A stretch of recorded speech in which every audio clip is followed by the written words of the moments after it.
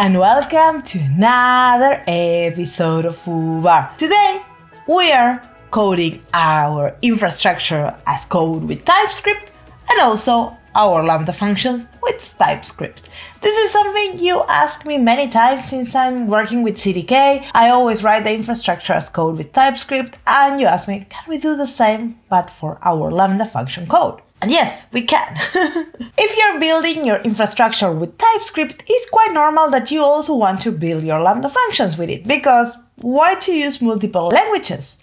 Also, because when you run the initialization of your application of the boilerplate of a CDK application like CDK init -- language TypeScript, the boilerplate has everything denying JavaScript. So whenever you need to, put up a JavaScript file in GitHub or run some tests or things like that, the JavaScript is kind of blocked. So you need to go and basically exclude JavaScript from all these places, and it's kind of annoying because TypeScript is an amazing language. So what is the problem? Why we have not written the files, the Lambda functions with TypeScript already? Well, the thing is this, Node.js doesn't support natively TypeScript. So what you need to do is you write the Lambda functions in TypeScript, and then you have a mechanism to compile the TypeScript into JavaScript, basically transcribing it, and that will be deployed into Lambda, the Lambda service. So I will show you in the demo how to do this, but basically what we will do is use a construct that CDK provides called Node.js function that allows you to, when you synthesize the whole this component, it will transcribe your TypeScript to JavaScript, and then you can deploy that package. So this is just a construct from the CDK library, so it's something you can use. I will leave all the links in the description box so you can check them out. And basically, you will see how simple it is to get this done. So before going to the code, I show you the demo and all those things that you like. Give it a like, subscribe, and all these things that you do like, and let me know what concerns you have with CDK, with Lambda functions and things like that, because this video particularly and many other videos I have been doing around CDK are coming from questions that you put in the comments, and then it's like, this question has been repeated like 20 million times, I need to make a video. So leave your questions, even if you think like, well, maybe she will never care about it. Yes, I read all your questions and I have a backlog with million ideas, so questions are important. So let's go to the code and see it in action. So the project I will show you is just the basic CDK init --language equals TypeScript boilerplate, and then what I'm doing is I'm grabbing the code that it's in the previous video that I did from CDK, the Lambda function URL. So no rocket science here. This is how I basically got started here, because I'm very lazy to move my demo, so I try to keep it there. So in the TypeScript stack, if you go to that video, the Lambda function URL, you can get the code and basically paste it here, and the link of this video, it's in the description box. If you don't know, you want to see how I build it, it's the CDK part.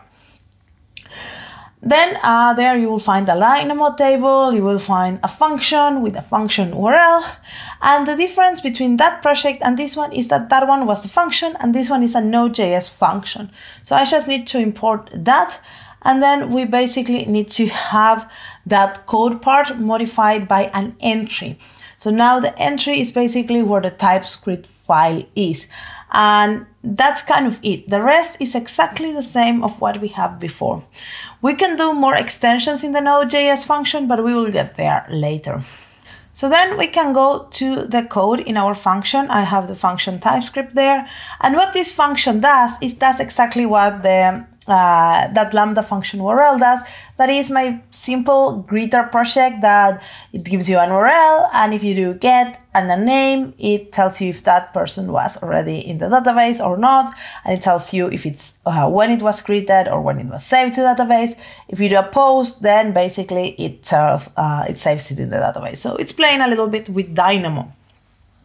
What I did here is first of all I need to install this library that is the ES build, and this is the tool that will help us to do the transpile and the whole building.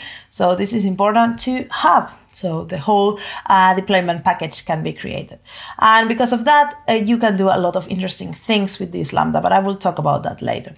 Then we need to install the types at AWS Lambda, and this will bring some interesting types for the inputs and outputs of our Lambda functions that we can work with. So that's another import that we need. I already installed everything, so I'm not running those commands, but yeah, have in mind that you need them.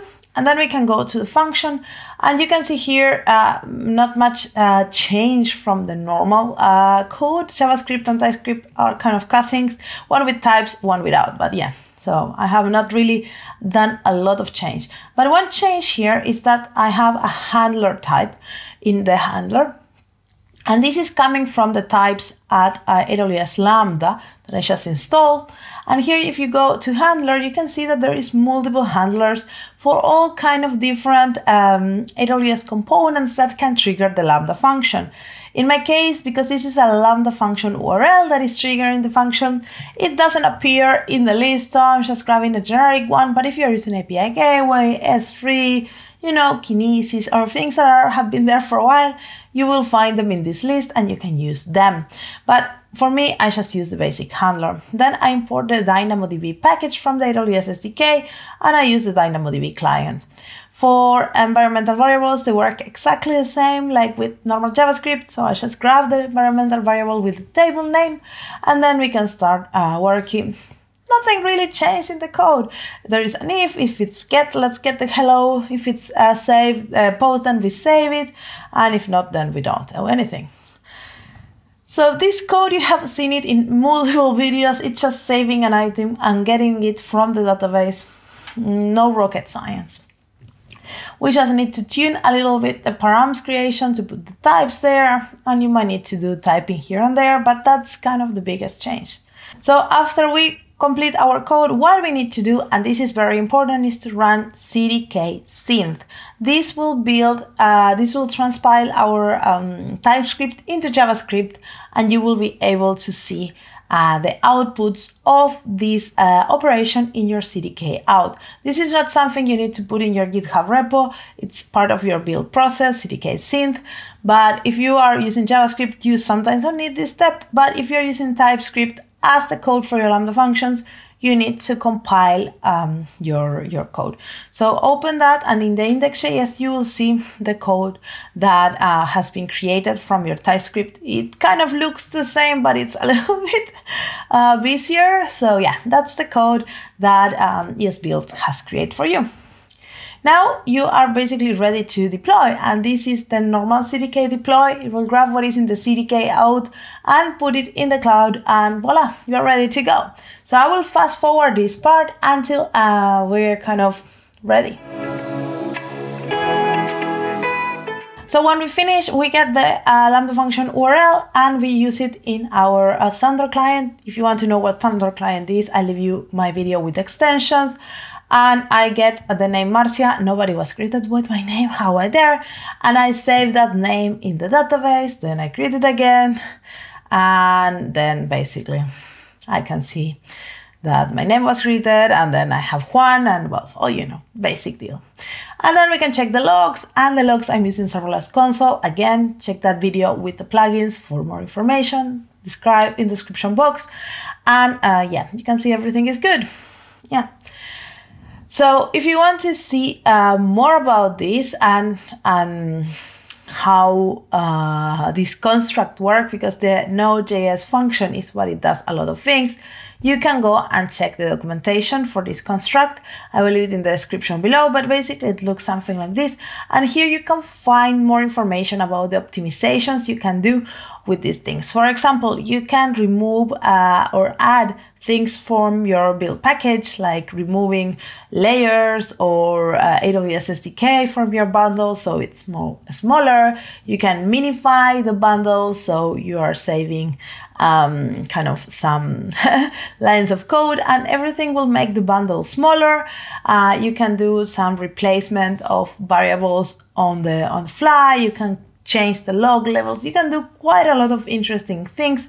So if you're interested in optimizing your Lambda function, check what you can do with this Node.js function construct, because there is quite a lot of things.